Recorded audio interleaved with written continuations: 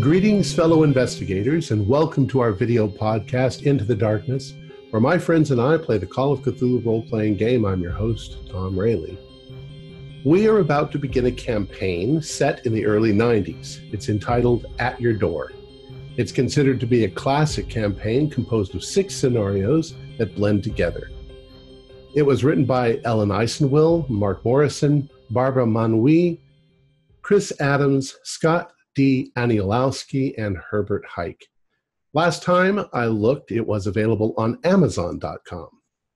So let's introduce our players. Keith, why don't you tell us about your character? Thanks, Tom. I will be playing Dr. Heather Mills. She is a professor of biology out of UC Berkeley. She became interested in biology and saving the planet after she tragically lost her father to who got sick after living in the Love Canal during the Love Canal disaster of the 1970s. Morgan?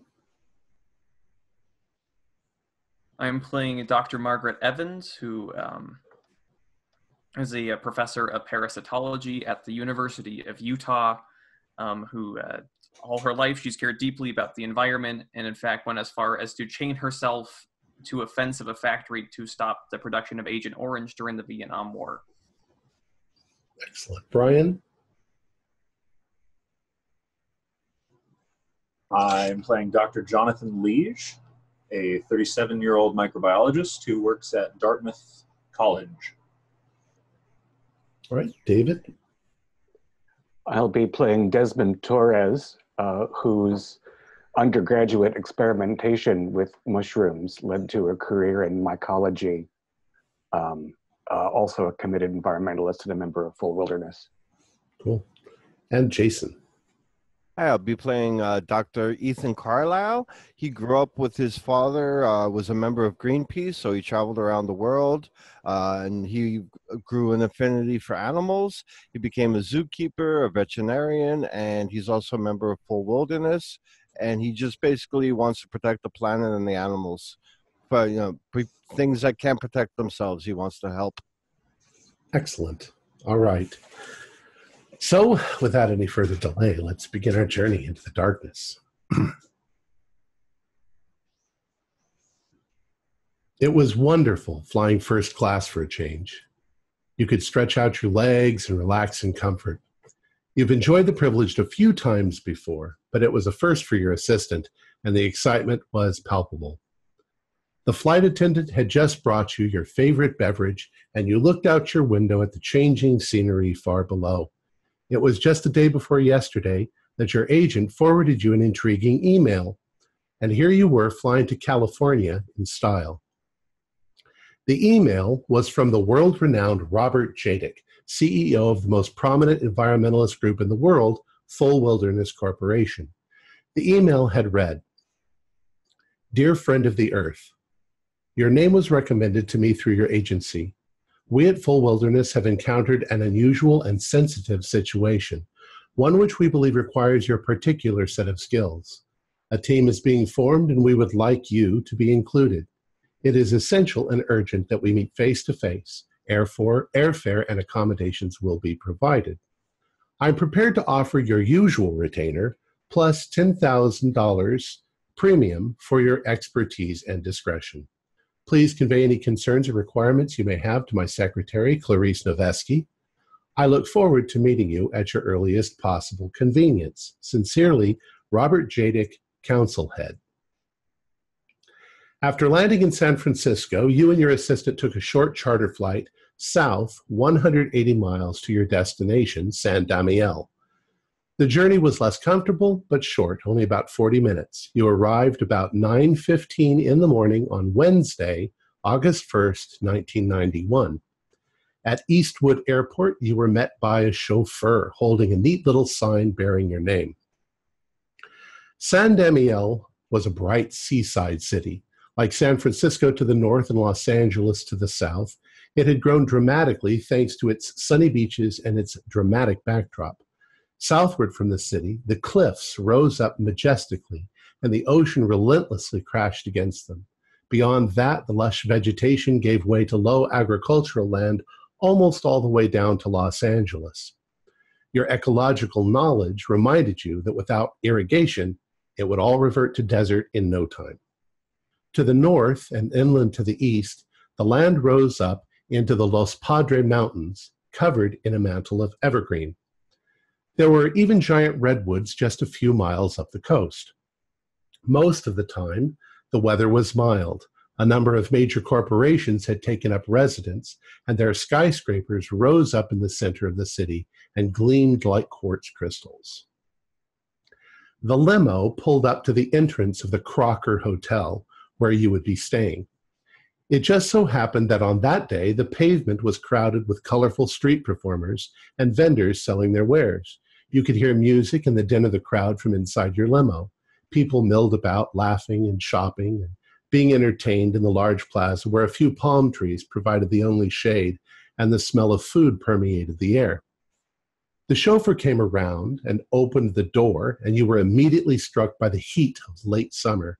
The temperature was in the high 80s, and the humidity was up.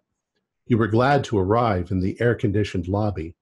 The atrium was bright and shiny, with polished marble, glass, and chrome, rising up 7 stories on the inside, with a further 25 floors above that. Sparkling fountains with mirrored sculptures danced, while well-dressed people lounged about laughing, chatting, and sipping cool drinks. There was a restaurant, Pickman's Bistro, and a cafe, Coffee Lou's, at one end, which looked inviting. After you checked in, the bellman took your luggage. You stood quietly in front of the elevator, but before it arrived, you suddenly felt a slight queasiness and a change in your sense of balance. A low rumbling began to echo around the open space, and you could feel the ground sway slightly beneath your feet. Conversations all around you ceased, and you observed in the faces of the people around you just a hint of that fight-or-flight look in their eyes. A moment later, and the sensation passed. Everyone laughed reassuringly and continued whatever they were doing. The bellman smiled and quipped, "Your first earthquake? Welcome to California." Your suite on the 17th floor was enormous. At least it seemed so compared to most hotel rooms you'd stayed in before. 2 bedrooms, one for you and one for your assistant, separate bathrooms, a desk, and a sitting area where you could meet with your team, and ample closet space. Oh, and there was a safe. A large part of one wall was glass from floor to ceiling, and it looked out on the spectacular Bridgestone building across the plaza, whose gleaming cylinder was surrounded by flower gardens and colorful crepe myrtle trees.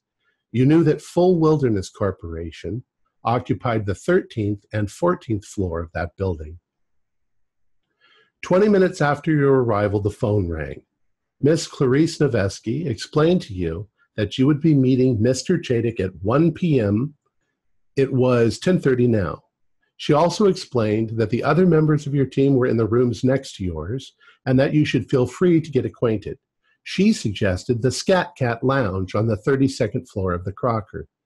You gave the chore of unpacking to your assistant, and you headed up to the lounge. This was going to be an interesting case. Well, I will head on up there, and since I'm meeting with my financier, I will order a tea instead of a adult beverage. I don't want to show up tipsy, and I will look around and see if I see anyone that I would recognize as a fellow person brought out here. Cool. The Scat Cat Lounge is a very nice little bar and lounge. It's all done in the 1920s, sort of Art Deco style. The staff all seem to be male. They're all dressed in period suits with little vests. There's soft jazz playing, saxophone playing, and it's very comfortable. And you all see each other. Some of you have already met one another, and you're all sort of congregating at a table. Yeah. So anyone have any ideas why Mr. Jatic would have summoned us out here? I mean, it's quite the eclectic collection of specialties. Well, I was hoping somebody else knew the answer to that. Oh, well, you know, from what I understand, sometimes he likes to have a little flair and maybe keep us all on the edge of our seat. The letter did seem dramatic. Yeah, the request specifically for discretion always catches one's eye. I don't imagine that this is patentable research that we're doing here or wherever we're going. Yeah, but fortunately, it's being in August. I'm on still a little bit left on my summer break before I have to get back to work. It allowed me to bring one of my grad students with me. Oh, yes, I brought one of mine, too. Oh, good. Yes, same here. Excellent opportunity for them. Get some field experience. If we're going into a field, I'm hoping that we're going into a full wilderness preserve. I mean, generally people aren't allowed in. And I would love to experience some deeply protected land that isn't also radioactive from Chernobyl. Oh, I understand that. I would love to get in there too, and that way I could maybe finish writing my my latest article for how the Earth is able to take care of itself and doesn't need man manipulating it constantly. So I guess, is there anything that you want to do between now and 1 o'clock?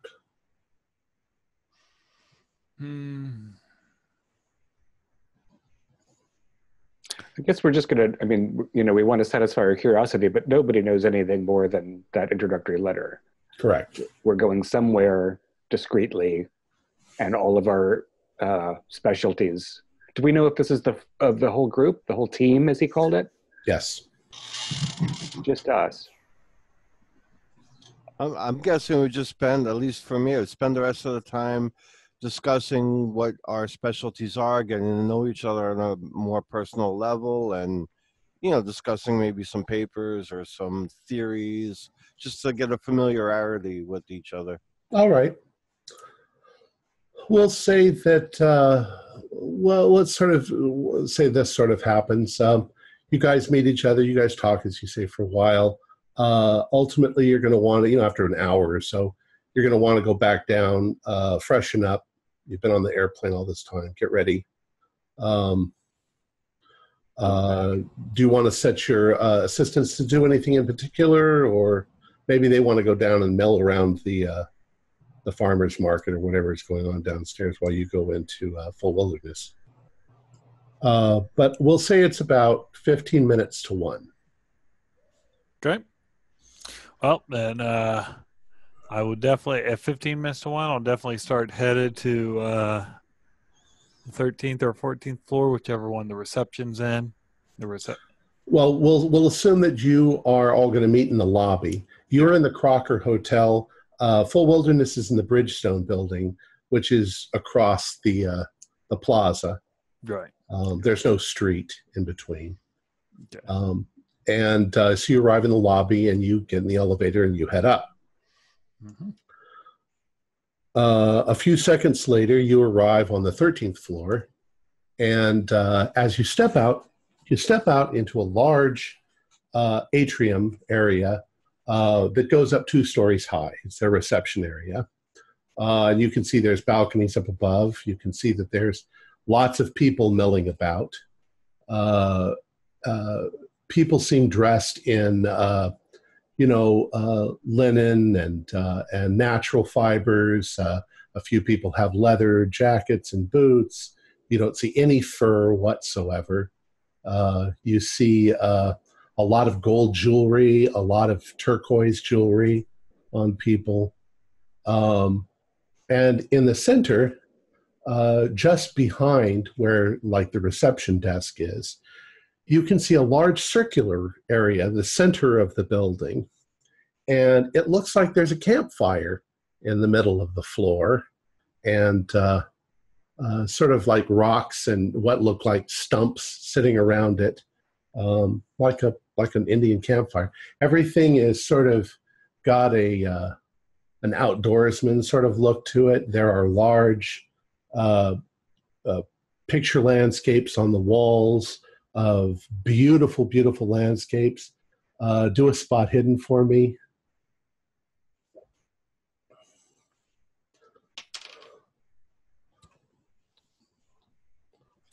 Nope. I passed just one shy of a hard success. Okay. Well, one thing that you, those of you who passed, the one thing that you notice is that there is not a hint of anything man-made or human in any of the pictures. They're pristine landscapes. You also begin to realize that you've read about some of these. This one is definitely in Norway, a place that they recovered a large portion of land and had it set aside. And here's one in the rainforests in South America, very similar. You tell the receptionist who you are, and a few moments later, a man comes, definitely not Jadic. He's looks like he's in his mid-30s.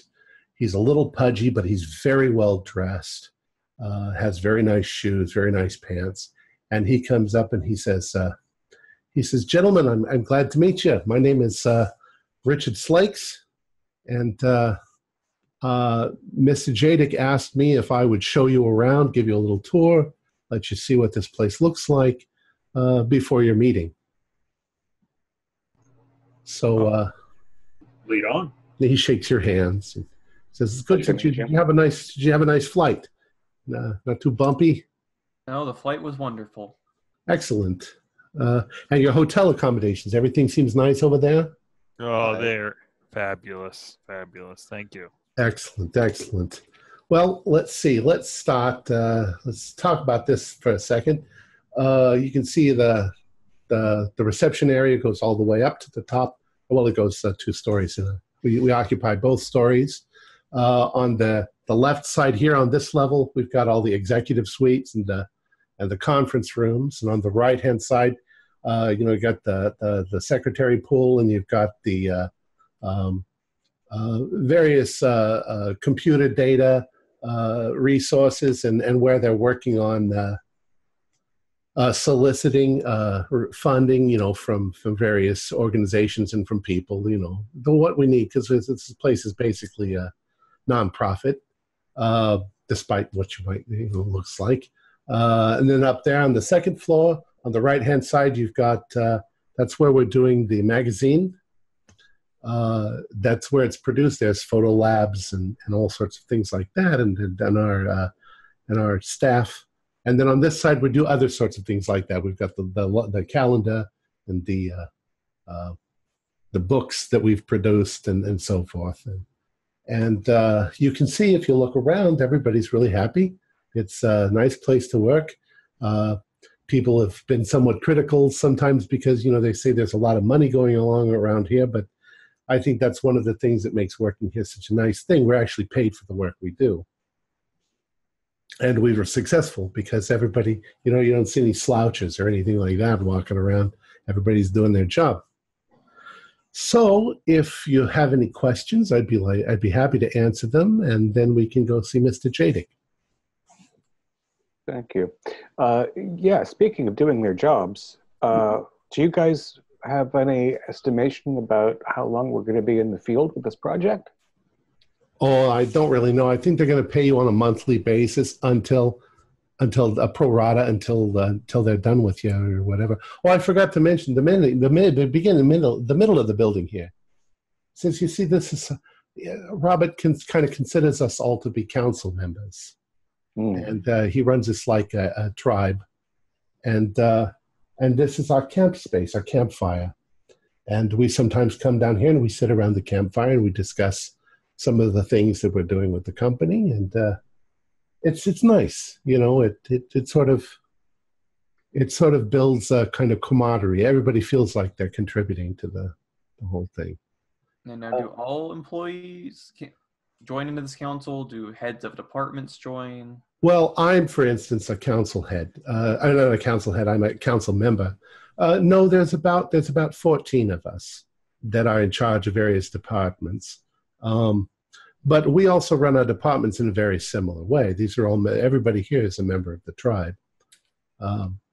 But Mr. Jadic holds the position of council head. He's the president, the CEO, yeah. Of course, of course. What department are you in charge of, Mr. Sleggs? I'm in charge of human relations. Internal, external, both? Internal mostly. But, you know, we all sort of do what we need to do, depending on what needs to be done. And I've been a council head for about 3 years. I'm a council member for about 3 years now. How long have you been with the company? Total. Oh, well, I've been a member of Full Wilderness for quite a few years, since the beginning. And I've been involved mostly in various marketing things and so forth and fundraising. But right now it's just mostly I'm in charge of making sure everything runs smoothly here. So let's go see Mr. Jadic. I'm sure he's ready for you. Let me take you in here. And if you have any other questions, please feel free. If you can find me, go ahead and look me up. I'm here all the time. So anyways, he takes you in up to a couple of double doors. And he knocks and hears, "Come in." He opens the door, and you go into a room that is very outdoorsman, very woodsy.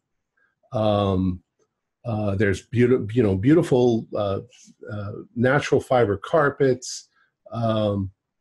There's a beautiful desk. There's a couple of beautiful sculptures of whales and porpoises and bear and things like that made out of, looks like wood. And standing up behind the desk is the man you recognize, Robert Jadic. He's about 60 years old. He's got gray hair. He's got a beard. It's nicely trimmed. He's got blue eyes. His skin is very tan from being out in the sun. He's wrinkly, that kind of. But he looks like a big, healthy, strong guy. He's dressed in red plaid flannel, but his pants, it's obvious he's got a nice taste in clothes. His slacks look expensive. Looks like he's wearing Italian shoes.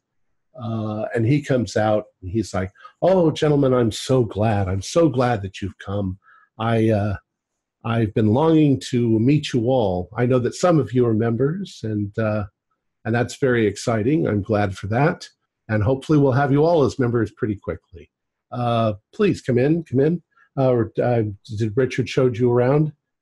It did. It's quite impressive out there, huh? It's amazing. Just the view of the atrium, and then that you have able to have a campfire in here where you're able to get together and build team relations. It's just wonderful. It's very important. It's very important the way we treat one another and the way we work together, because God knows the environment, we've been screwing it up for too long, and we really need to work on fixing it. So, gentlemen, please sit down. And we'll get down to it. I trust your flight was good and your accommodations. If you have any trouble at all, anything that you need, you can contact me. Well, you can contact Richard. You can contact my secretary, Clarice Nevesky. She's that rather striking woman that's out on the desk outside. Full Wilderness has, for several years now, it's sponsored a variety of natural science researches, especially investigation into insect ecologies, energy budgets, and symbiotic relationships. The organization does this to contribute its share to the pool of scientific research that we need to save the planet. I don't know how well you're acquainted with the ongoing crisis, but I can assure you that recent efforts to downplay the significance of a degrading environment stem from scientific misrepresentations and the grossest of economic motives. Every day lost cannot be regained and may in the end prove to be our undoing. Some of the researches in symbiosis have been conducted jointly with a company in town called Dawn Biozyme. It's a corporation. It's headquartered in the eastern suburb of San Damiel. Now, this last week, I received a personal call from a Dr. Peter Tate of Dawn Biozyme, who swore that some of Full Wilderness's money was being misused for the foulest purposes, as he said. Just what he was alarmed about, he didn't make clear.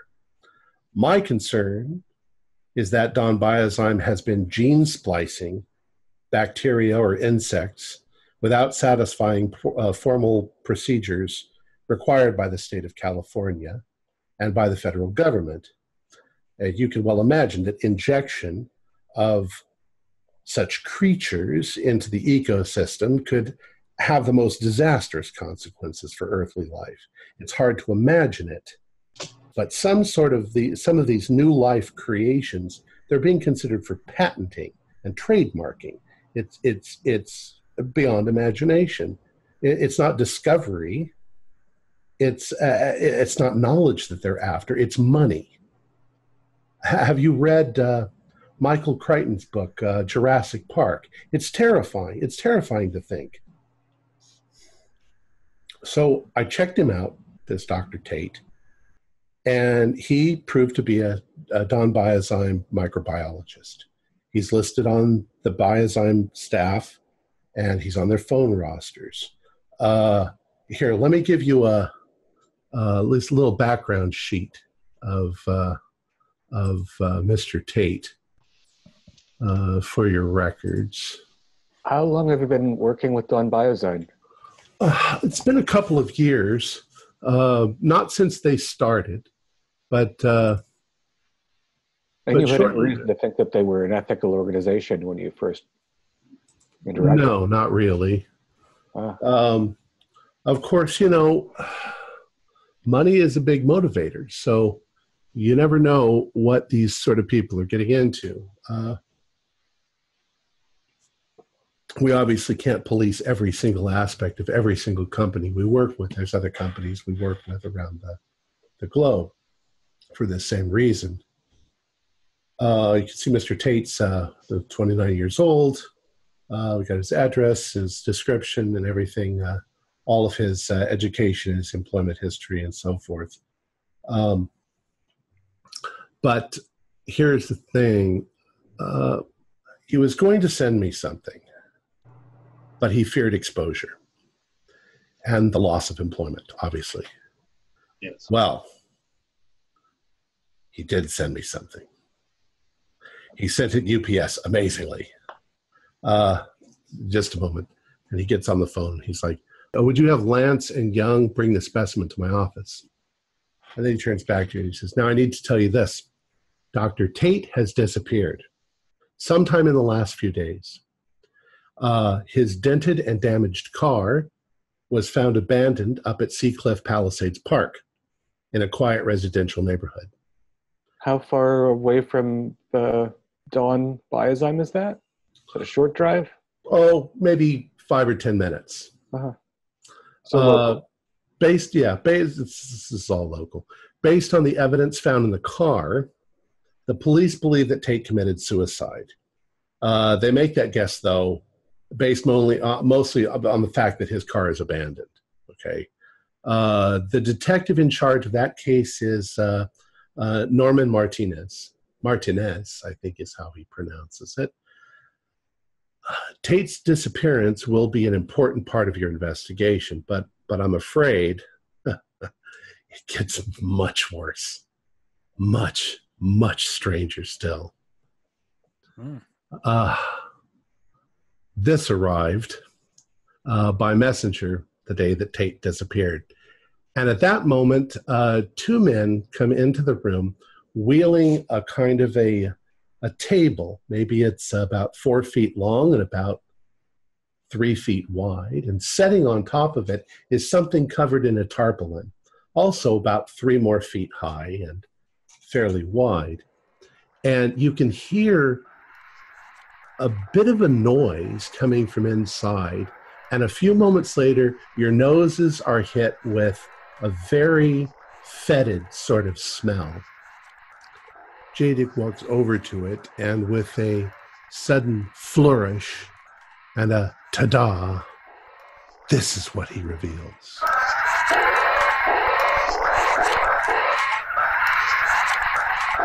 And immediately, the thing becomes extremely active, and it starts screeching and making the most ungodly noise. It writhes around inside this plexiglass container, and it oozes goo, and its little mouths click open and closed, and he just like this monstrosity is just unbelievable. What in the hell do you have there, Mr. Jatik? God only knows. God only knows what the purpose of this monstrosity is.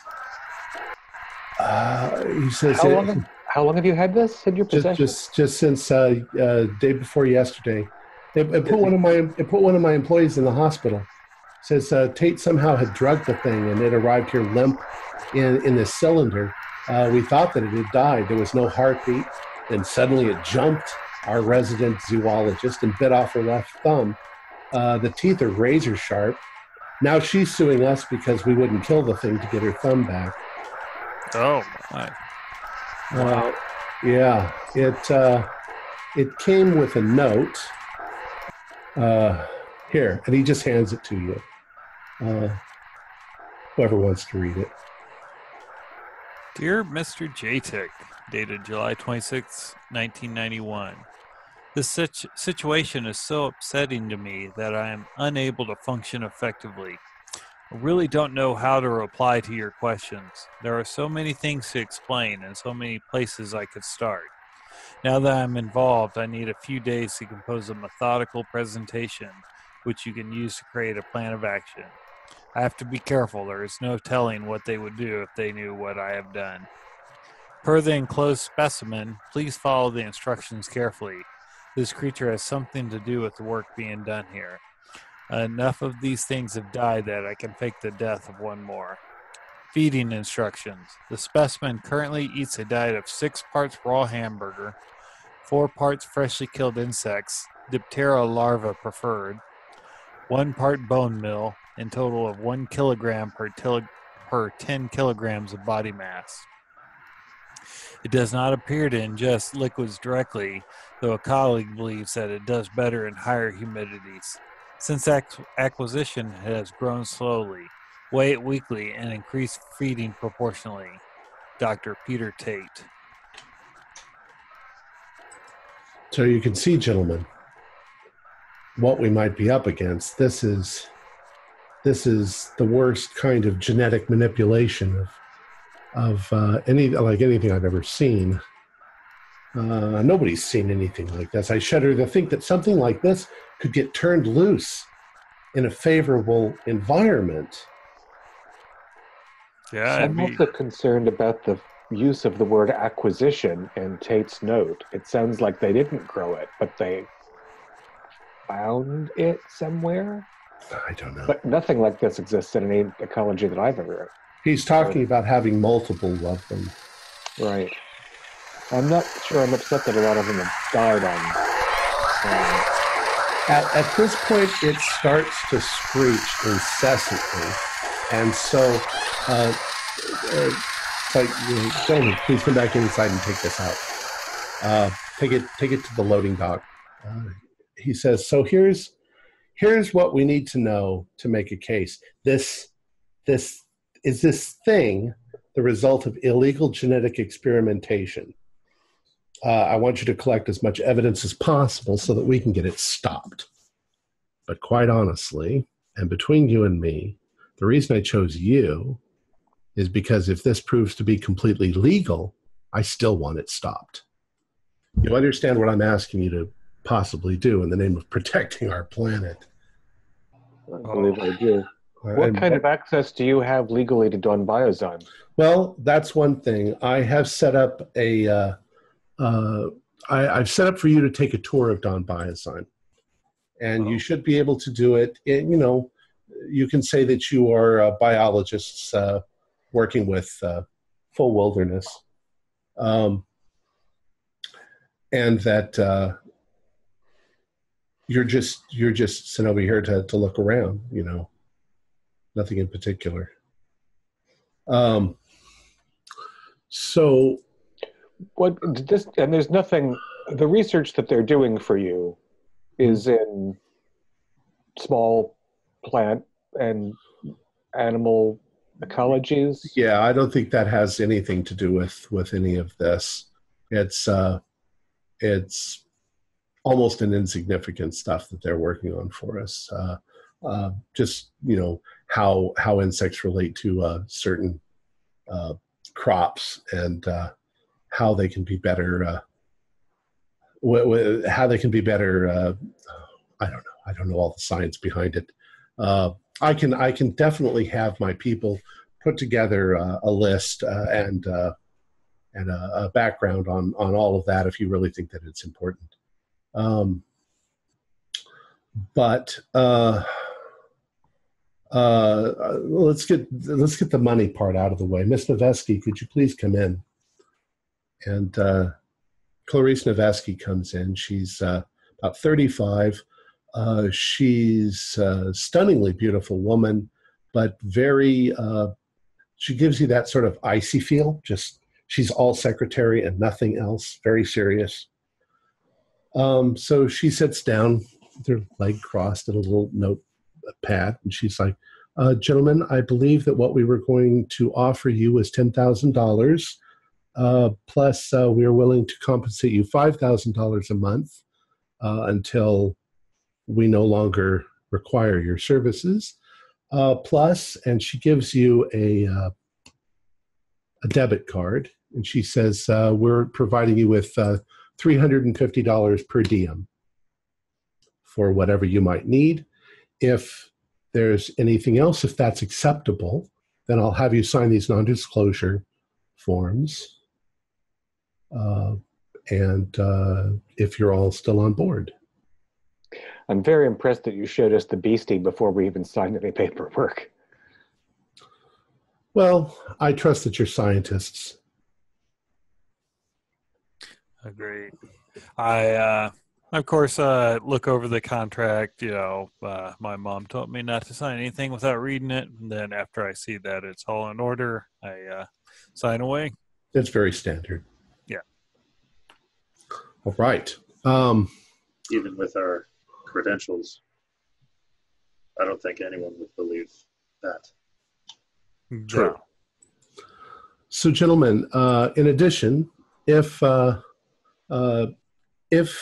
you get into some sort of trouble, Full Wilderness has literally tens of thousands of local and national contacts.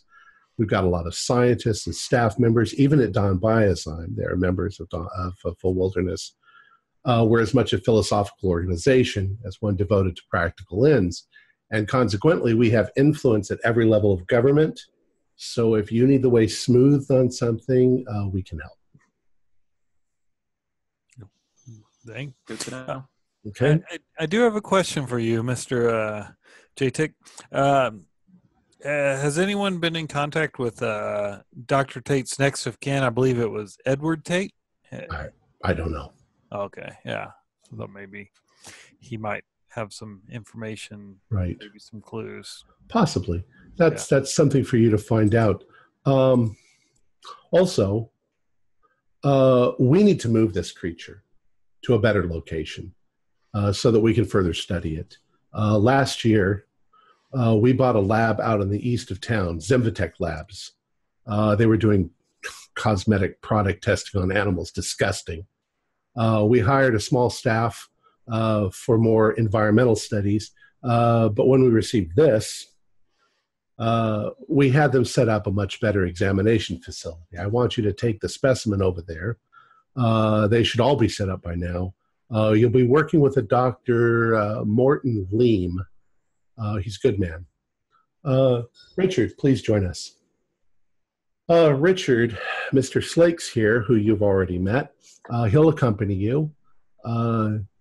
Gentlemen, doctors, I'd like you to send me regular reports on your progress through Council Member Richard here. I have a number of events and meetings that I have to attend, so send him your reports and keep me apprised of anything you find. You're in good hands with him.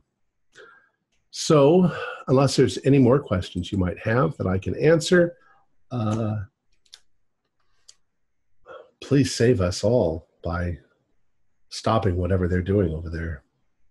Do you have any guidelines or restrictions about injury to that thing and its disposal? And how transparent is this going to be in the end? Do we bring in law enforcement if we find out that Don Biozyme is in fact in violation of some law, or do we have to keep this quiet? Well, law enforcement wouldn't have anything to do with that kind of a thing. You bring the information to me and we can put together a thing where we can have them legally shut down. You know, we'll have to follow those sort of directions. On the other hand, if you find out that something has happened to Mr. Tate and that somebody at Don Biozyme was there, I don't see how the police can't get involved at that point. I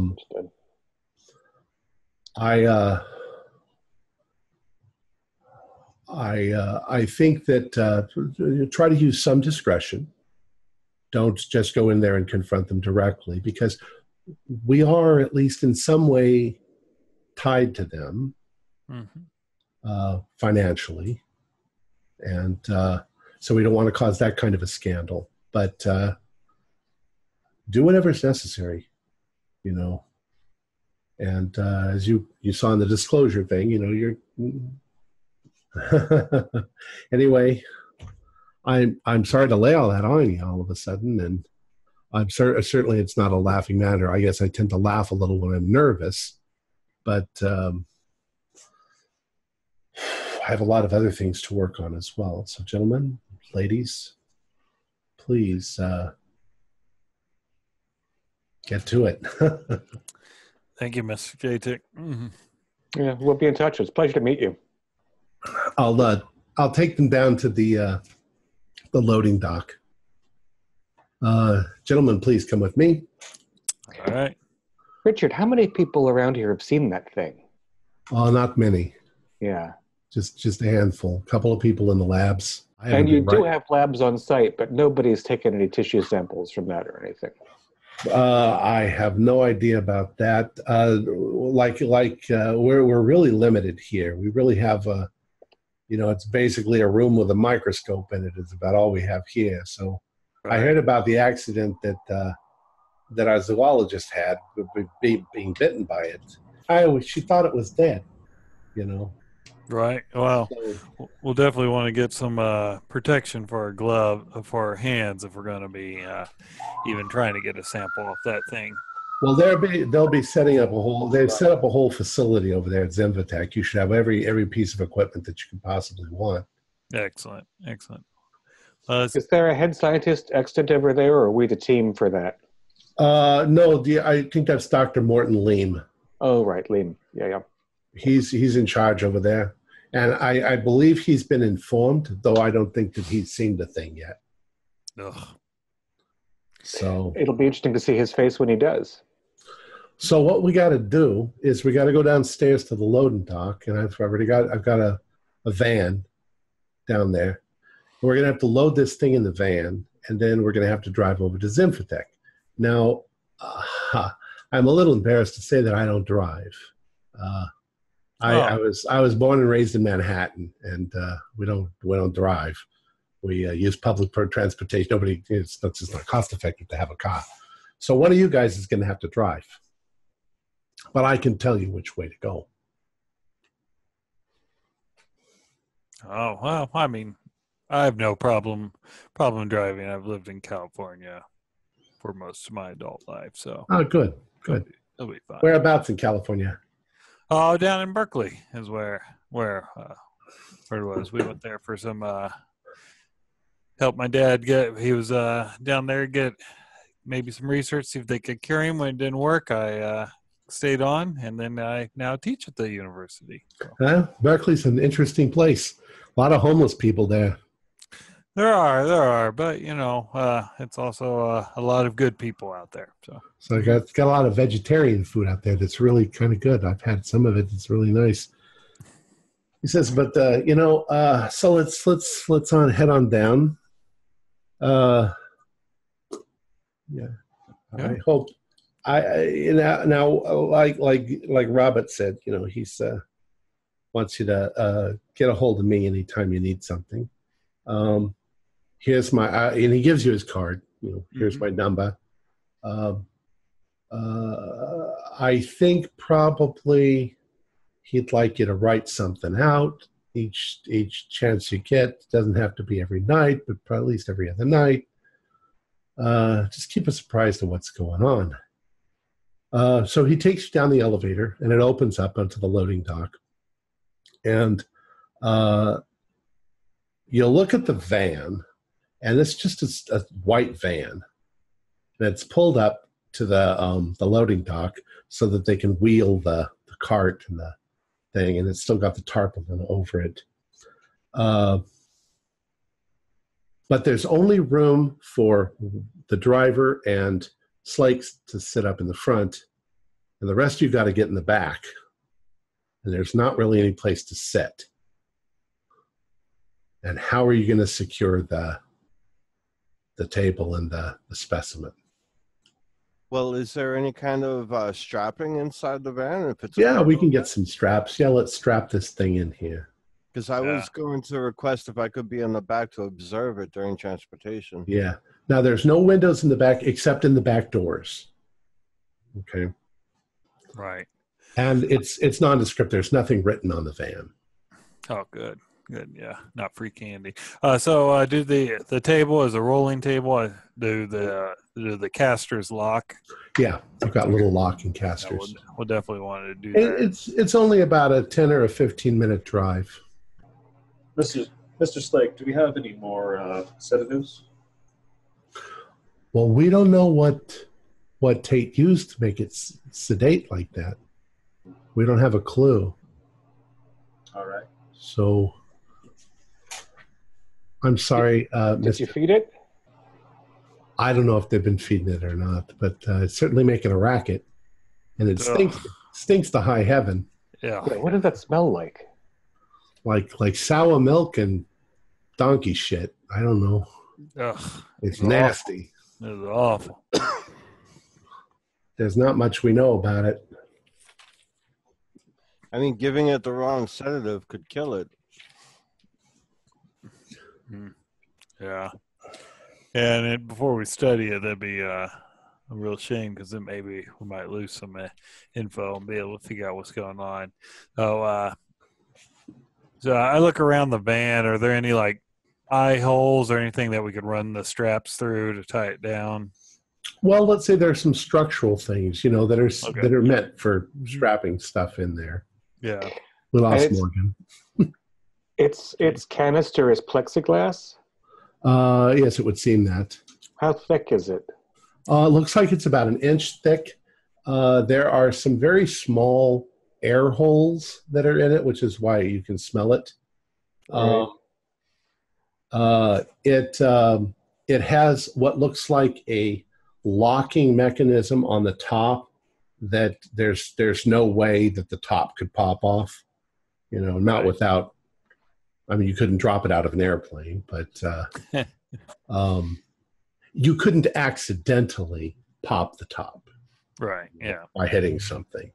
I still think we should keep it covered until we get to the lab. It seems to be a little quieter when it's covered. Yeah, I don't want to listen to it while I'm driving. Won't be able to. So, okay. Yeah, well, sticking its little tendril out of an air hole into my nose either. Yeah, that doesn't seem to be able to do that. That's good. Are there any deep gashes in the plexiglass? Well, right now it's all covered in a tarp. You didn't see anything like that. You didn't see any scratches. Although there is kind of a coating of slime. It seems to be exuding some sort of an oozy slime. And you're also, quite honestly, you're not sure if it looks like plexiglass. It doesn't look like glass, but it might be some sort of a specialized plastic that's resistant to something. It's obviously from a medical lab of some sort, not one here. Right. And something that looks highly specialized. So, all right. Do you know that if it was it shipped to them in this container? Yeah, apparently it was shipped via UPS. Wow. That's... Maybe there was a cardboard box involved as well. I imagine. All right. Yeah. There was a big old industrial cardboard box it was shoved into, but like I say, when it arrived, it wasn't moving at all. We thought it was dead. Yeah. All right. How are we coming on getting it strapped down back there, gentlemen? I think we're pretty good. Why don't you guys all do a luck roll? Oh, gee. I smelled that coming. I got Dame Dice. Come on, Dame Dice. I got an 11. 33. 90. 69 out of 40. Okay. Don't worry, guys. I got an 8. Yeah. Cool. 2 extreme successes, I hope. Hopefully All right. everything will be fine. So Robert gets in the passenger side, and Heather gets in the front. And the rest of you, how are you guys going to brace yourself? Are you going to try to stand up and ride, or Sit down. the wall, or Against the wall. Yeah, I think squatting, braced in a corner. Yeah, Okay. I'm going to sit down. My knees aren't as good as they used to be. Well, the minute the van starts to move, the creature becomes agitated, and you can hear it. You can hear the sound of its little teeth clicking together, which is perhaps the most unnerving part of the whole thing. You can hear it thumping around inside the glass and making that horrible screeching noise so badly that sometimes you have to plug your ears. It has a way of sort of like nails on a chalkboard, just sort of eating its way into your brain.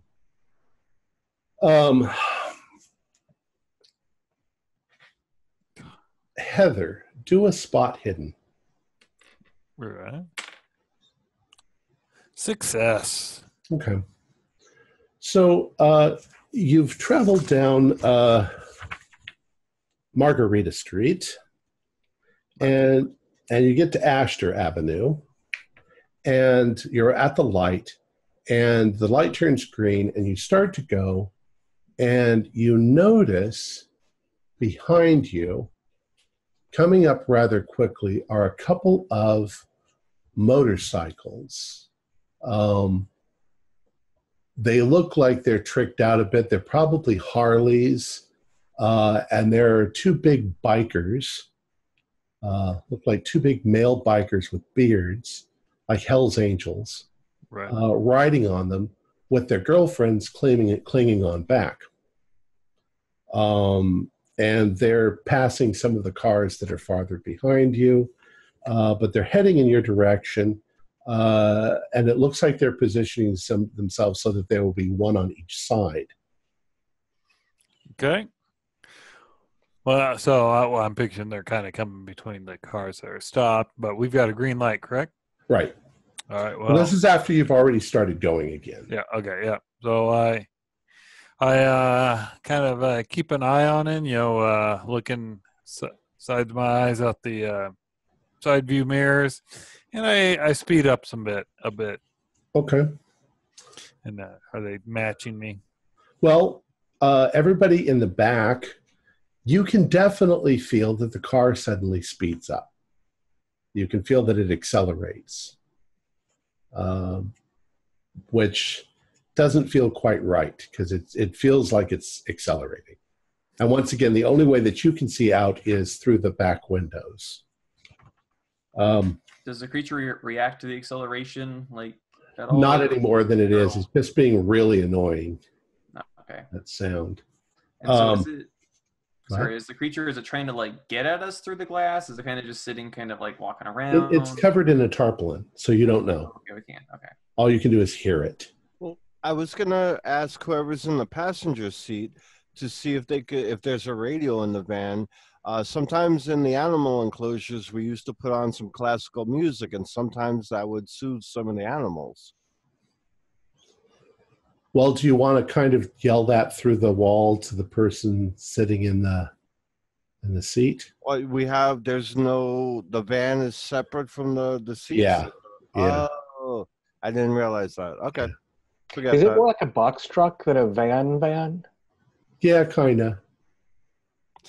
I'm thinking more like a moving van than like a 1960s Volkswagen van. Okay, that's what I was thinking. All right, so then I disregard that. You hear Robert suddenly say, "What in Jesus Christ's name is this all about?" And Heather looked back again to a spot hidden. Oh, yeah, pass. Yeah. Now you can see that a black van has pulled off a side street, and the two bikers and the black van are together, and they've made their way so that they're behind you. And you notice something else at that moment that just suddenly strikes you as odd. The girls on the back of the motorcycles seem to be carrying something. It looks like boxes that you would deliver flowers in. They're holding them like this. Right. Okay. Well, I don't like where this is going, so I'm assuming it's not a too busy street. If it's not, I'm gonna put the pedal onto the ground. Okay. Well, you've come to another intersection. This one sort of angles off kind of forward and right, and it turns back to the left. But Slakes is telling you need to either keep going forward or you need to turn. Either way will take you ultimately to Highway 99. Okay. I'm going to go the way that has the least sharp turn. Okay, well then that's just to keep going forward. Right. Okay. Yep. The motorcycles pull up on the side of the van on either side. And you notice as they do that these guys are dressed like what you'd expect bikers to be dressed like. One of them does not have a helmet. One of them has a little German spiked helmet. Both of them have full beards. They've got iron crosses and rebel flags on their shirts. They're denim shirts, and they're wearing blue jeans. And you can see that on one of the girls' shirts, you see 3 letters that are done in a sort of fancy, I want to say like Old English calligraphy, that sort of Gothic style. It's GLC is what you're seeing. GLC. Yeah, and it's obviously as part of a design that's in their jackets. By now, everybody in the back has noticed from the shifting and moving of the van that something must be up. Yeah, we could probably hear motorcycles too if they're riding. Yeah, you can hear the motorcycles. Harleys are pretty fucking loud. Yeah. What's going on up there? Hi. I'm going to peel myself up and have a look out the back window too. Okay. What you see, just as you look out the back window, is the 2 motorcycles pull out of your sight up towards the sides of the van, and you see a big black van right behind you with a couple of people that you can sort of barely make out through their tinted window, but they look like they're wearing suits of some sort. They don't look like... And they're focused on us. So they're not driving, they're not casual people on the freeway. Right. You're almost dead sure that the motorcyclists moved forward when one of the guys in the van sort of, did this. What the hell? And we're saying, and this is also like a moving van, but it's black and it's got tinted windows, so it does not also look like a casual suburban vehicle. Correct. Yeah. It looks like it's in way better shape than the white van that you guys are in. Yeah. What do you see in Flores? It looks like we've got. It looks like somebody is accompanying us uninvited. I don't know if I'm being paranoid, but I got a couple. There's a couple of suits in a black van that's right on our ass. Do you think that? Well, yeah. Do you think our secret's out? No, I think. Well, I hope it's not the people who may have had a hand in the disappearance of Dr. Tate. It's kind of hard not to associate the two, right? Yeah, I don't like this one bit. Heather, about that time you notice, Richard gives kind of a startled noise. And you also notice that the girls have dropped the boxes and they have Uzis. Nice.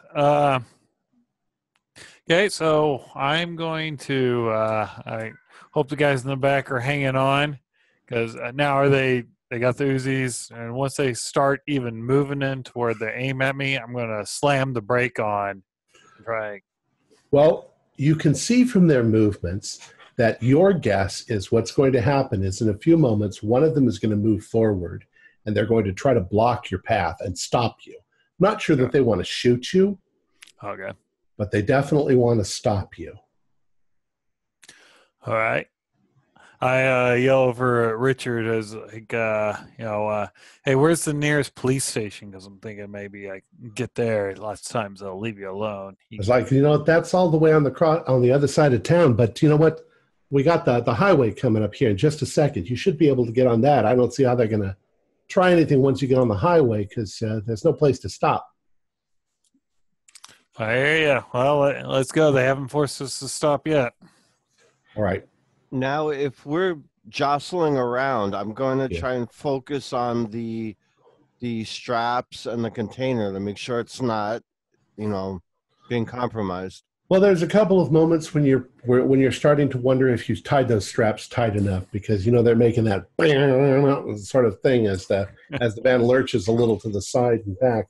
So, Jason, go ahead and do a luck roll.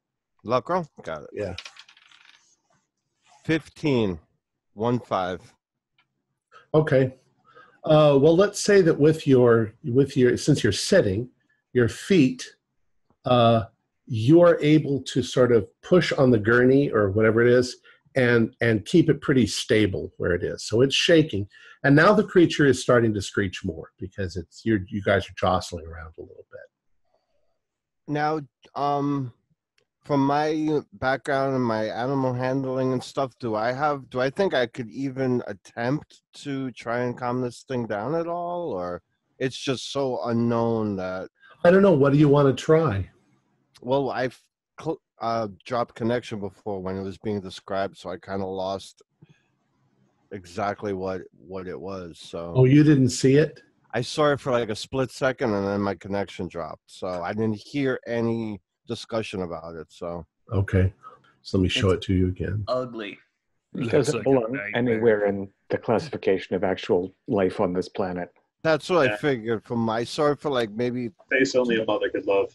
Wow. It's black to go. It writhes around, it kicks, it screeches, it clicks its little teeth. It doesn't even have a face where I can try and No. Okay. Ed, did you hear the part where Jadek said that they're being sued because the zoologist got her thumb bit off? I heard it in like you guys discussing it, but I didn't know exactly what happened. All right, zoologist got his thumb bit. Okay. Yeah. So disregard that whole last statement. Okay. So would you say she gave it the finger? Yeah, she gave it the thumb. I now think she walks around the collar 9 figures. No more hitchhiking for her. All right, so I'm just going to concentrate on keeping it as stable as possible. Okay. All right, so one of the motorcycles begins to move forward, and you know that he's about to try to keep you from getting on the freeway. There are cross streets. There are right-hand turns that you theoretically could make and still get to the highway at some point. But what do you want to do? All right, well, if he's doing if he's starting to get in front of me, I'm a doctor, I'm not a homicidal maniac, so I am going to try and turn to the right. I know that it's going fast, so. Okay, why don't you go ahead and dual drive roll?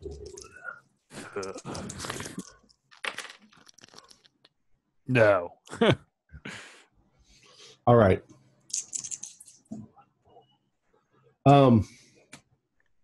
So you get to the curb, the light is green, and you screech around the corner, hopefully to throw some of them off. The one that is ahead of you was the one that was on your right-hand side.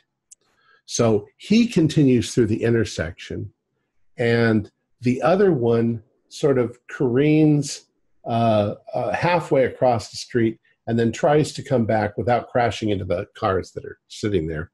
I want everybody in the back to do dex rolls.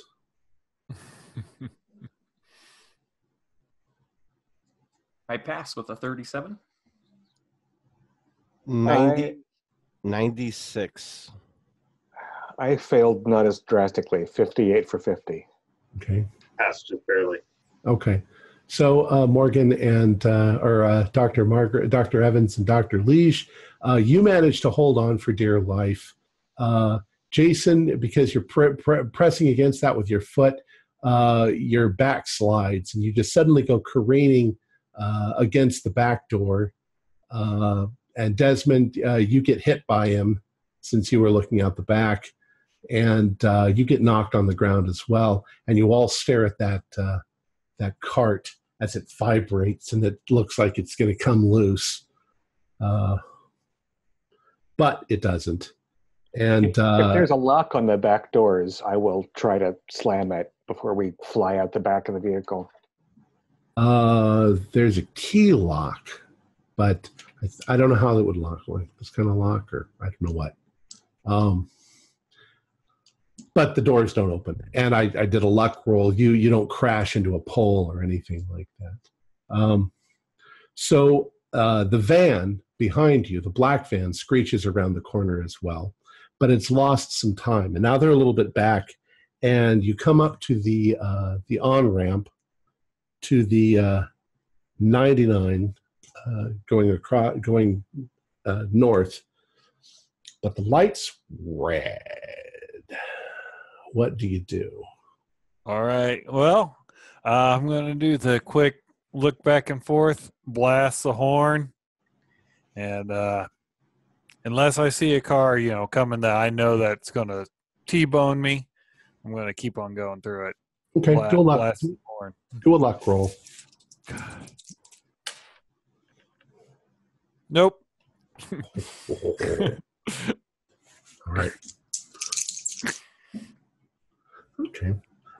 So what happens is you turn to get on the freeway.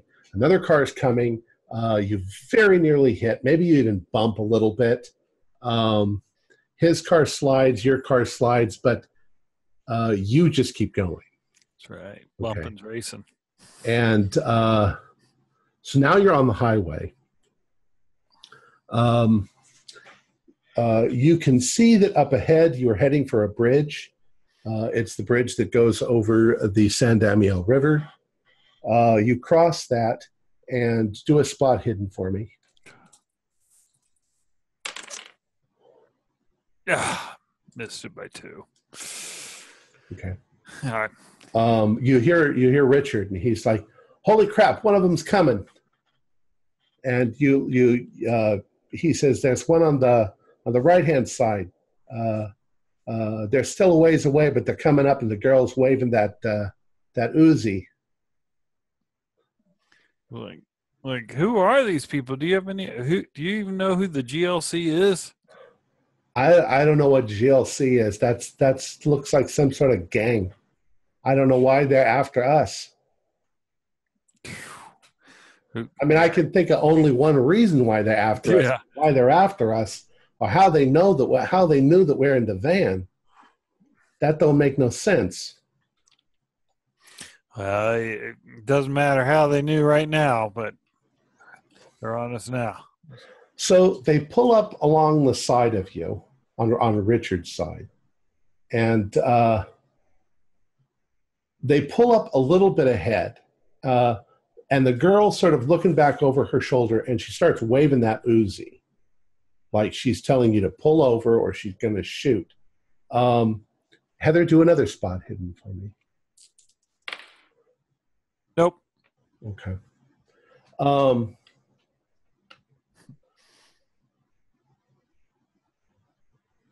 I want to know, you're on the freeway, you're going like 60 miles an hour at this point. Yeah. And Robert tells you that you're going to be getting on the 38. So the junction's coming up ahead. Do you want to do anything crazy, reckless, or just keep driving? No, I don't want to do anything crazy, reckless. I know I got those guys in the back. I don't want to do that, and I'm kind of the mindset. Hey, they're really going to force me over. I'm gonna pull over. I don't feel like getting shot today. Okay. So you're going to pull over into the emergency lane on the freeway? Yeah. Okay. So you start to pull over into the emergency lane, and guys, you can all now feel that the van is decelerating, and you hear Robert Sykes being like, "Oh no, what the hell are you doing? You're going to stop?" Yeah, they got guns. They're going to shoot us, mate. They shoot us when we're driving, we're really done for. Well, what if they shoot us anyway? He says, it's always the chance we got. I don't like this. God damn, I wish we had a gun. I always knew I should have carried a gun with me everywhere I went. Well, All right, so you pull over, and the motorcycle pulls up maybe 20 feet ahead of you. And the two of them get off. Okay. Mm-hmm. But they only come up maybe 10 feet closer, and the girl just basically is pointing the Uzi at you, but they're not doing anything. Obviously, they're waiting for the van, mm-hmm. the black van, to show up. What do you guys in the back want to do? Once Ethan and I have untangled our limbs, I'm going to stick my, face up in the window again and see if I can learn anything more about what's going on. But well, unfortunately, from the back, you can't see anything. All you see is the freeway. All right. And the black van isn't behind us anymore? No, not yet. What's going on up there? I have no idea. This is crazy. Am I able to hear them yelling? Kind of. Yeah. Yeah, I got. The van's not burning. Yeah, I kind of yell back. I'm like, "Oh, we got people with guns." Take off. Oh, okay. So they got. How far away from their motorcycle are they? They're about 10 feet from their motorcycle, and they're about 10 feet from you. Okay, it's a straight shot to the motorcycle? Pretty much. All right. Well, why not? Let's press our luck. I'm just going to slant. I'm going to kind of duck down below the I call it the bulkhead of the van. Right. That way if they shoot, it's going to hit the engine block instead of my head. And I'm going to go straight. I'm going to hope I hear the bump and crunch of a motorcycle, and hopefully not a skull. Why don't you do a luck roll? Come on, baby. Everybody hang on.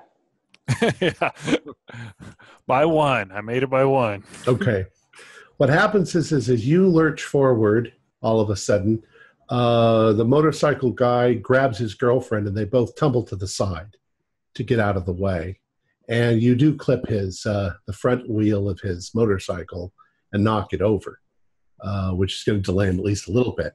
At the same moment, Desmond, you start to notice the black van on the freeway getting ready to pull into the safety area, at which point you are flattened against the door because the van suddenly lurches forward. Everybody else do a dex roll to see if you fall. Now, if he hit the wheel of the bike, there's a good chance that wheel is warped now. 05. Possible too. 96. Okay. I am at the window with Desmond now. All right. Margaret, you slide, and we'll say that you slide right into the back of the van next to Desmond. I want to start looking, pull up the rug at the back of the van. Is there a rug? Is there any toolkits or a jack or anything in the back? I probably should know more about vans. Well, is it a cargo van or is it? Well, it's more of a cargo van, but let's say that there is like a spare tire area and a jack. Yeah, maybe a hand cart or anything in there, or what's a hand cart? Like the thing the dolly that has two wheels on the bottom for moving. Oh no, there's nothing like that. They actually took that out because it's big. They needed to put the cart in there, and there's not enough room for that. But there's definitely a jack, and there's a thing to do the tire. You know, the tire iron, the lug notes. Yeah. Okay. So the van that's behind you immediately pulls out also back into traffic. But the motorcycle got knocked over, and you see them struggling to right it again because motorcycles are really heavy. By then, you get to the 38 junction, and you start heading down the 38, and after just 30 seconds or so, Richard's like, "Here, get off here. We're almost there." All right. And you get off the thing, and you go for a little while. Now you're kind of in a semi-wooded area, and he says, "This is it right here." And there's a driveway going into a cleared area where there is a large one-story building with a gigantic letter Z in orange, and you can see that the side of the building says Zimvatech Lab. And as you pull in there, a couple seconds later, you see the van go by. It's not going to follow you that far. And Richard's like, holy shit. Wow. Oh, God. Yeah, so you know that black van, has any of your compadres? So, All I can say is that somebody found out. I mean, unless it's something else, but well, we're here. Let's get this damn thing inside, because I'm going to need a drink or something, because my hands are shaking. I tell you, why don't you park right over here, and I'm going to go inside, and I'm going to talk to Dr. Leem and get him all ready, and then what we'll have you do is pull over to the dock.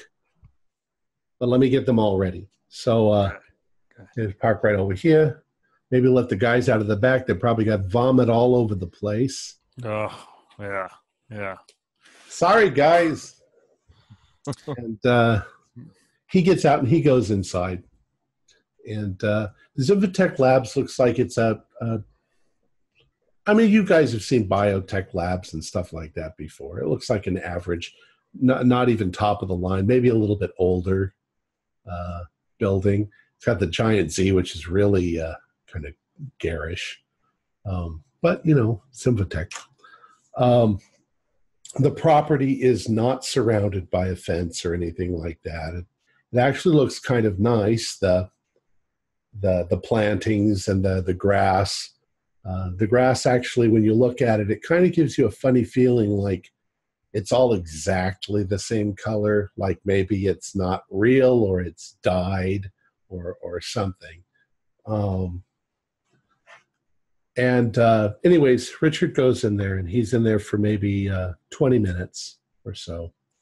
And then you see him walking back to where you are, and he gets about halfway back to you, and he's like, and he points to the dock like this. And by now you can see a couple of scientists in lab coats have stepped out onto the dock. One of them looks a little bit older than the others.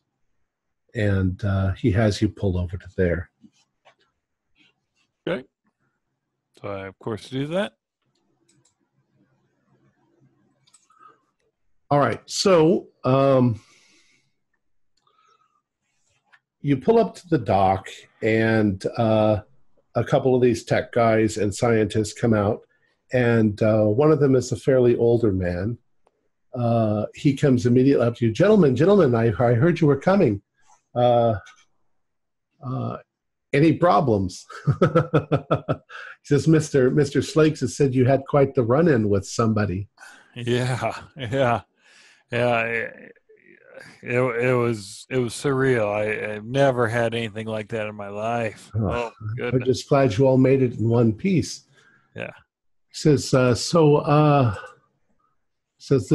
is our lab. We've been working here for a little while. We mostly study commercial possibilities of bacteria as food sources for humans, and of course for like oil eaters and selenium fixers and mineral concentrators, stuff like that. But most of the labs are empty. Corporate won't know what to do with them until next year. The budget plan is complete. We can use this lab for several months without any interference. I've already gotten the space allocated. So let's see what we got here. Now, before I want to look at the team of doctors and say, should we have the head doctor look at this before all the assistants? Maybe he should dismiss them. No, I'm Dr. Leem. Yeah, I'm the head. Well, maybe Dr. Leem, maybe you should come into the van with us and maybe leave your assistants outside. Trust me on this one, for just humor me. Well, all right, if you think that's necessary. Gentlemen, would you please, I'll call you in a few minutes to help me with this. I mean, we're all going to be studying this, so he said it was some sort of a weird sort of specimen. Let me take a look. Your guest of honor here is a little bit on the... It's making a terrible racket. Ugh. Bit of the weird side. And a terrible smell. Let's see what we got here. And he pulls the thing off. Oh my God. Oh, he says, Jadic said this was something special, but who could have dreamed of this? So now that we can see it, is it pressed up against the glass? Like, is it trying to get... Yeah, it seems to be... do a spot hidden for me. This makes this spot hidden. 44, that's just a regular pass. Well, it seems that if any of you move, the creature lurches towards that side of the glass as if it's attracted to movement. So if I start doing this, it goes after that hand. And Right. It immediately sort of, makes movements as if it's designed to attack anything that moves. How's the... Go ahead. No, Dr. Carlisle, what do you make of this? That's what I was going to... That's you, Jason. Oh, I'm sorry. I thought he was... This must be some...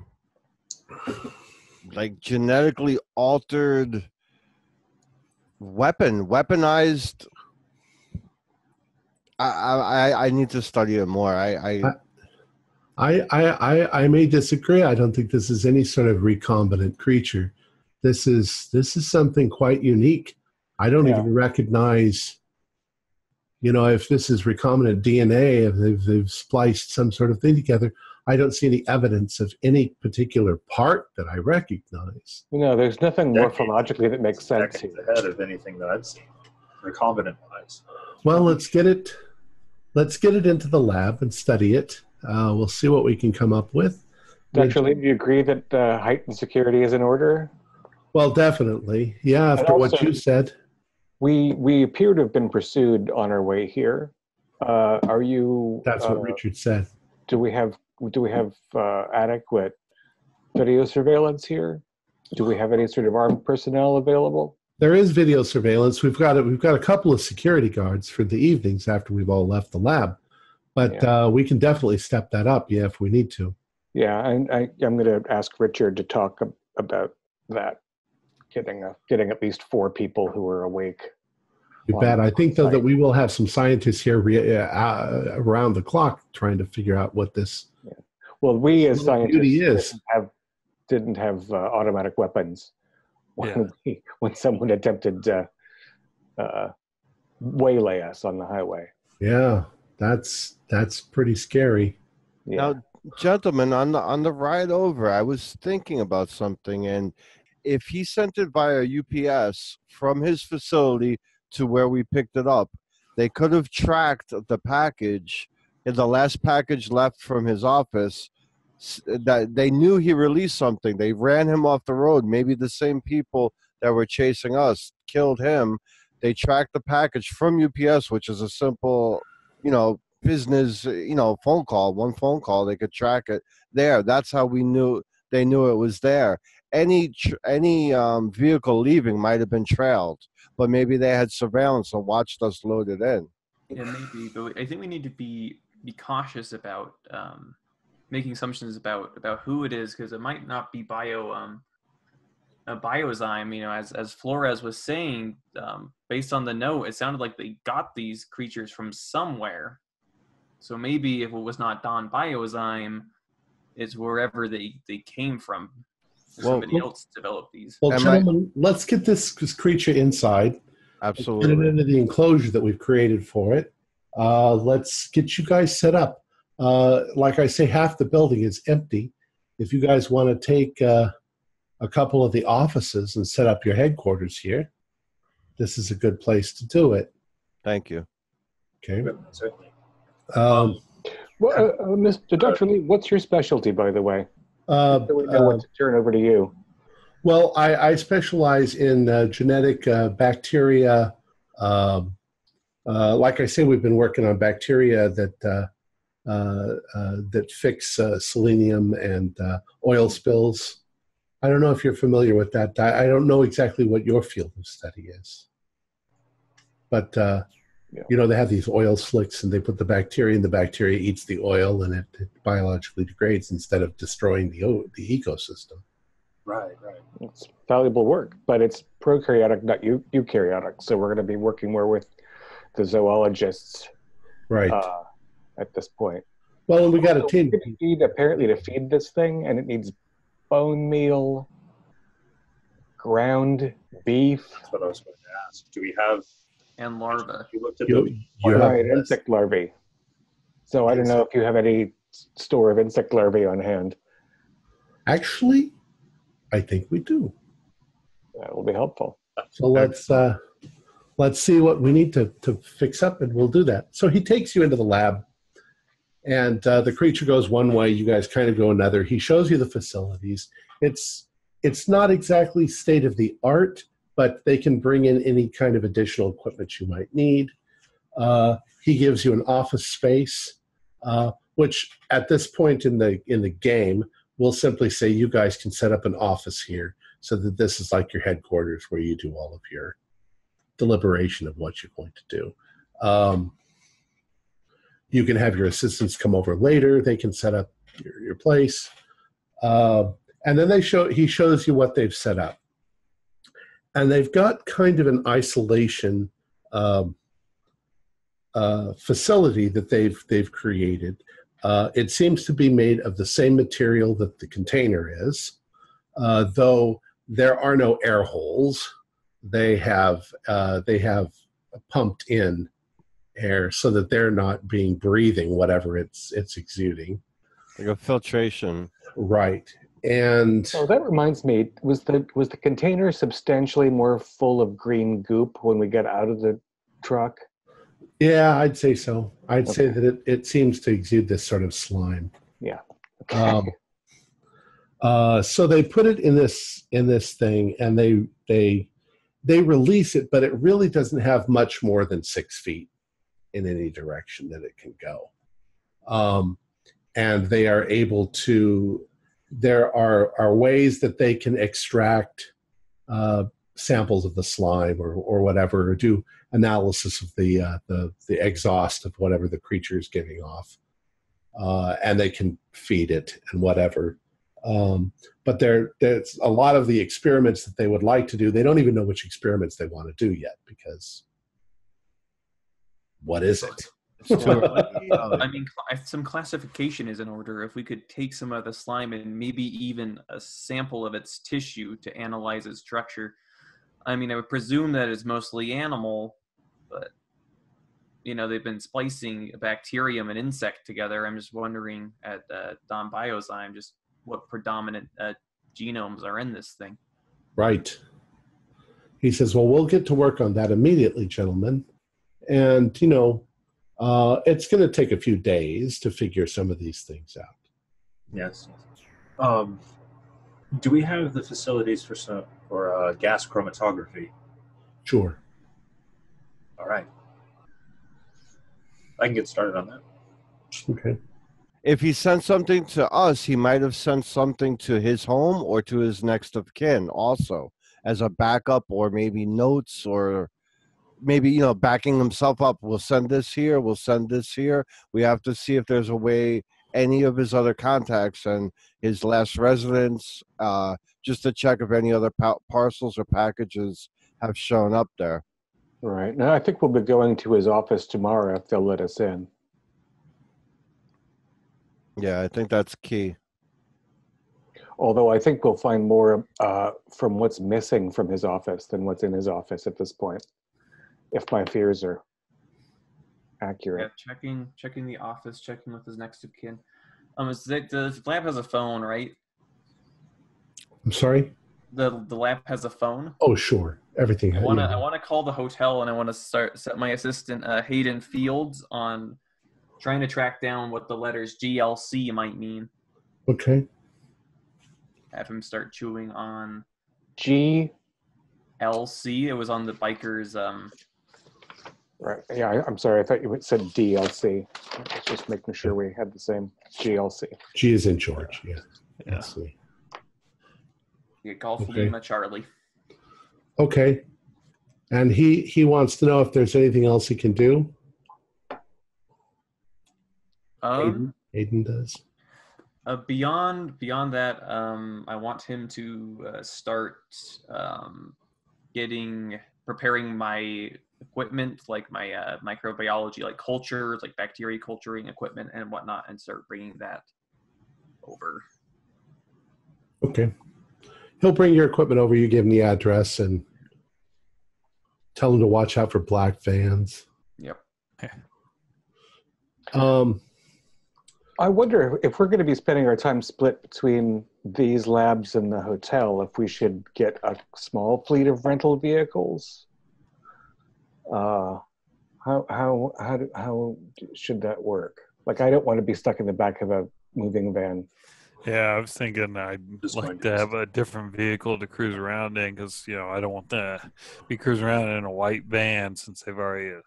Well, Richard's still there. Richard's like, okay, well, I'll tell you what, I can commission something for you. You know, I'm sure that's perfectly fine. Yeah. There's a lot of you. Maybe we should get you a couple of SUVs. Did they have SUVs in 1991? I'm sure they did. Just barely, yeah. Yeah. We'll give you a couple of company SUVs. Ford Broncos. Okay, Ford Broncos, if that's what you want. I can bring those over. I'd like a white one, please. Yeah. Ew. We're going to get you anything but white. So he says that's not a problem. I'll have those I'll have them sent over here. Yeah. I'm going to ask my assistant, Michael, to just do sort of a library background check on both Zinvatech and Dawn Biozyme, because I don't really know either firm, and I'd like to get some dates and names and backgrounds on that from him. Okay. And I'd like to spend some time sketching the horrible thing. Okay. Because again, morphologically, it doesn't make any sense at all. Right. Long tentacles, short tentacles, where's its eyes? It responds to movement, so it's seeing something. Maybe play a little bit with the laser pointer. Yeah, that's what I was thinking. I wanted to run some basic tests on it just to see its movement, and once they feed it, I need to observe it. And feeding, maybe it responds to, I mean, what other senses does it have? I mean, it responds to movement, but like heat, cold, I'm sure Dr. Carlisle, yeah, that's more apt to design a battery of tests as far as its behavior and senses far anywhere than I could. So okay. Well, at this point, let's say it's about 3 p.m. All of this excitement is taking place over the course of a couple of hours since your meeting started with Jadek. The first course of action for you as scientists is to figure out which tests and things that you want to run on this, and to discuss it with the other scientists. And there's quite a few. There's maybe 30 other people working here who could be called scientists. And like I say, most of them are involved with the bacteriological sort of aspect of what they're doing. However, they're competent, and a lot of these tests are going to take, like I say, the planning phase is going to take hours, and then the setup is going to take possibly a day before they can really get doing some of this stuff.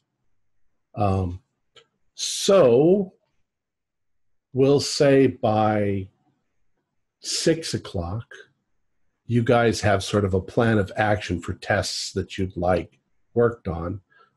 But now it's 6 o'clock, and they've also beefed up security. They managed to get at least 4 more security people in here to patrol, and they're going to be here 24 hours to make sure that nobody breaks in or anything like that. Now, are they armed guards, armed security?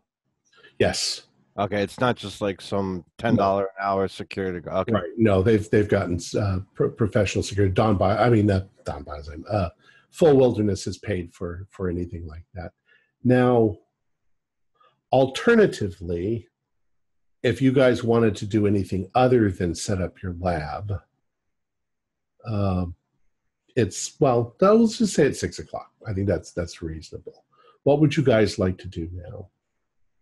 You guys have your cars. You have 2, whatever kind of cars you wanted. SUVs, Ford Broncos. I didn't get the OJ reference at first, but no, I did. Can we call over to the hotel and have our assistants begin to come over to set up the workstations? Or let's say you already did that. Okay. You had them come over a couple of hours ago, and they've got things set up. And now it's kind of either that, it's the end of the day. All of the people at the labs, of course, have been working all day already, so they're ready to go home. Security staff is here to watch everything.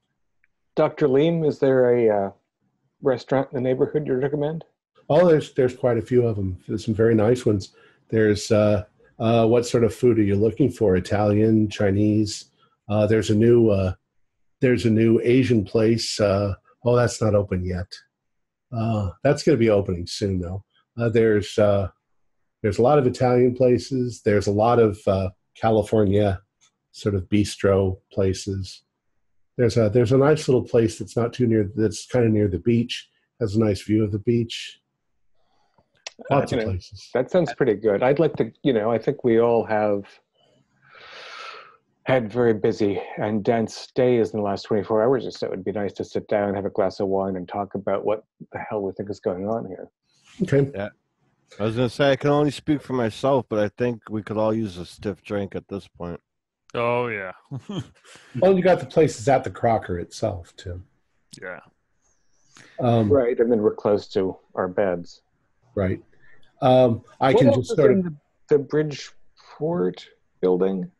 the Bridgestone The building, Bridgestone building? What else is in there other except- offices, other businesses, and whatever you can imagine. Right. I want to look over, a map real quick, and I want to just go over with the team, get everybody together, and like start planning alternate routes because these people knew kind of right where to come for us. Just other ways to get back and forth between the lab and Yeah, we can probably get a couple decent maps at a gas station on our way back if we're going to the Crocker. Unless there's someplace else you guys want to eat. Hey, No, it doesn't matter. That'll be fine. That'll be fine. Yeah. Okay. You got a bar there, I'm sure. I kind of envision the five of you sitting at one table and the five assistants sitting at the other table, Yeah. like the big boys table and the other. God. that's exactly right. And we have small side bets on who's going to have an affair with whom Yeah. among the assistants. Desmond, before you arrive, Michael hands you a piece of paper printout, and he says, "This is all the information I found so far on Don Biozyme." That's quick work. Thank you. How we're looking at AHA. He says it's kind of boring. This is the whole thing right now? That's about it that I could find. Don Biozyme is a publicly held corporation. Any accountant, lawyer, broker, or financial advisor can get a listing for it in a few moments. Lawson Pharmaceuticals owns 60%. James Corazzini owns 13%. And about 3,000 other shareholders own the rest. Larson holds the majority vote on the board of directors. With one share worth $23 on the day the investigators look it up, and 2 million shares outstanding, Don Biozyme was worth about $46 million in 1991. Founded by James Corazzini, the minority holder, in 1985. The firm employs 150 people, and while conducting research in various fields of the industry, DBZ focuses most of its resources on the somewhat controversial area of genetically engineered agricultural agents. After several financial crises, Corazzini gained firm backing from Larson Pharmaceuticals, a subsidiary of New World Industries. As one would expect, Larson takes special interest in Don Biozyme's personnel and research directions. Lawson Pharmaceuticals is also publicly owned, 51% by New World Industries, and the rest snapped up by various pension funds. Larson has a remarkable record of steady growth and large dividends, with results always exceeding expectations. Larson is currently worth about $2.1 billion. New World Industries is a privately held corporation chartered in the Commonwealth of the Bahamas. Little published information about it exists, but an article in Barron's deduces in passing that its total assets must be in excess of $6 billion in the NATO countries. Major holdings are inferred in Taiwan, Brazil, Paraguay, South Africa, and Iraq. Thalassa Chandler on the NWI board of directors is reputedly one of the wealthiest women in the world.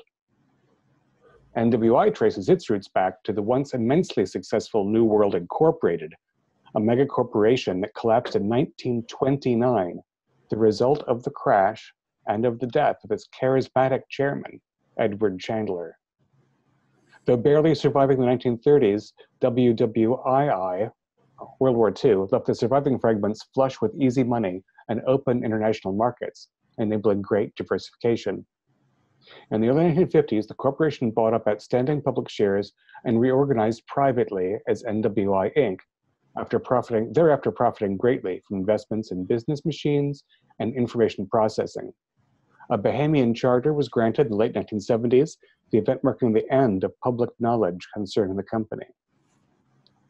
So, Don Biozyme is deeply shady and very powerful.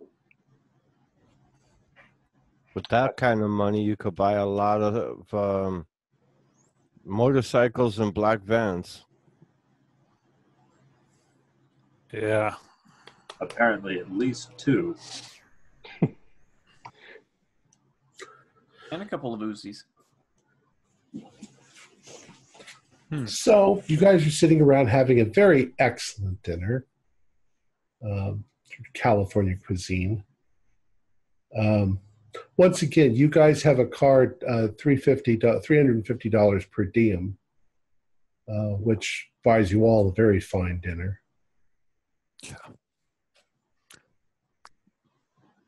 Yeah, if I didn't trust Jadic so implicitly, I'd be suspicious of how much money we're all worth. On the other hand, we've also seen a creature that nobody else has ever seen, as far as we know, which is a big secret to keep. Well, and you all know a lot of the background of Jadic. Right. You know, Yeah. how he cured himself of cancer and sort of had a spiritual awakening while he was herding sheep out in the mountains and came back and wanted to save the planet and put all of his vast fortune into that. And his vast knowledge of how to market things and solicit money from companies, from people. Right. Successful books and movies. Mm-hmm. After the shepherding phase, he was living as a hunter-gatherer, but I don't think I know where that happened. Did he have to go to Kalahari or something? I don't know where you could do that. I don't know. He had done the sheep herding in the Cocoa Mountains. Mm-hmm.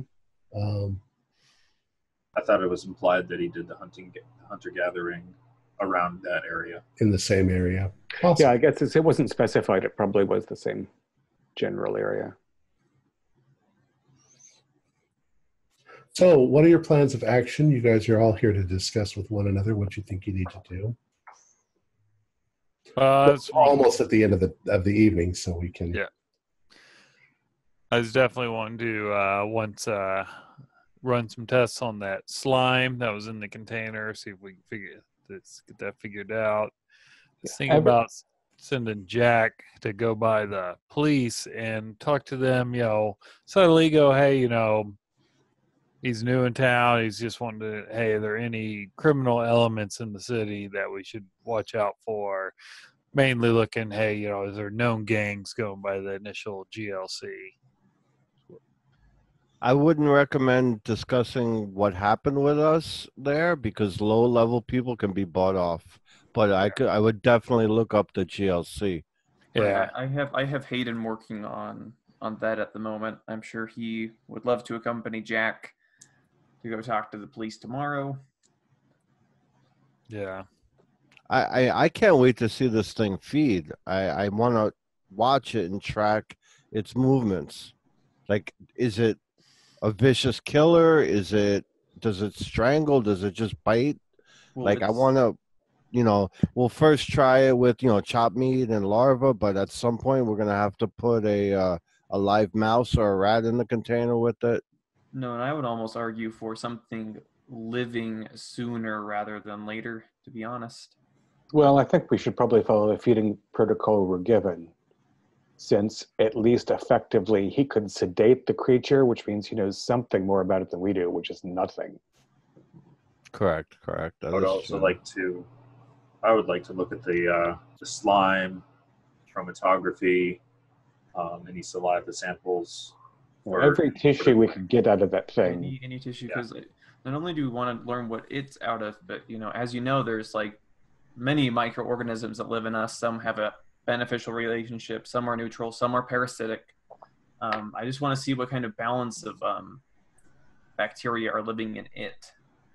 I'm worried about pathogens, especially the carrier. Yeah, especially if our poor thumbless zoologist got infected with anything. Yeah, maybe now that you bring that up, maybe you should run some tests on her and get the report sent over. See if she's carrying anything. You're right. Absolutely right. Well, she can definitely, I can contact her and see if she'll pull her medical records from that visit. And we need to look at, again, Tate's office, if we can get in, see what Dawn Biozyme will show us, if their own laboratory set up. Tate's last of kin, too. You have a tour of Dawn Biozyme set for next Monday. It's Wednesday. It's Wednesday right now. All right. So they're going to be able to clean that place up real good before we get there. You read my mind, Dr. Well, and Tate's been missing for at least 3 days. All right. I think maybe we should go and contact his next of kin, see if it's a lead. Maybe there's something we could learn. Right. Yeah, somebody with a good bedside manner. I'm not always the most tactful with strangers. Yeah. Yeah. Me neither. Yeah, I'm gonna. Do they have back newspapers here at the hotel? Sure. Yeah, I'll go find one that would have been the day after Tate went missing. See if there's an article on that, and see if there's anything more than that. Because all Mr. Jatik said was that, hey, the police said it was a suicide just because his car was abandoned. You know. And that's what led me to say to you, Heather, not to mention anything at the police station. If they're ruling that out as a suicide already, which, I mean, is there a note? Is there any other evidence? Leads me to believe that there might be corruption down the chain there. Right, yeah. Martinez, the detective over the case. Might want to be wary of him. Yeah, definitely talk to Martinez. Yeah. And what Michael has told me suggests that there's just an enormous amount of money involved all over the place. So we can't be overly credulous. I don't want to be paranoid either. But No. Well, I don't. I seems like a strong coincidence that he said, "I'm afraid of what's going to happen to me," and then he vanished. So Right. I mean, And then we're with this thing and people accost us. well, you say we can't be paranoid, but as you've all seen with your own two eyes, we're dealing with something nobody but maybe us and the other few scientists have ever seen. I think paranoia might be one of our best friends right now. that and a good Merlot. Agree. Here. I prefer a martini, but to each their own. All right, is that where we would like to stop for the evening? That sounds like it's a good spot. Seems like a natural chapter. Our players included David Gassaway, Morgan Llewellyn, Brian Daly, Keith Craig, and Jason Melnichuk, with myself as the keeper of the secrets. We're currently producing up to 5 shows a week with music and sound effects added in post-production in order to create a richer listener experience. We provide audio-only versions of our shows free for you to download from Podbean or iTunes. The costs involved with the shows are predominantly supplied by our patrons. Without them, we couldn't be able to do any of this stuff. We have a new patron, by the way, John Lowe, who is contributing $3 a month. Thank you so much, John. If you'd like to support our show, please visit our Patreon account. Just $1 or $2 a month helps us a lot. You can find a link in the description below. Like, share, and subscribe to our channel for updates on our latest shows, and leave us some comments. We enjoy reading them and answering any questions you might have. This is Tom Rayleigh, together with all the members of our gaming club, inviting you to journey with us once again into the darkness for another adventure into the universe of H.P. Lovecraft, Call of Cthulhu role-playing game. Until next time, good luck,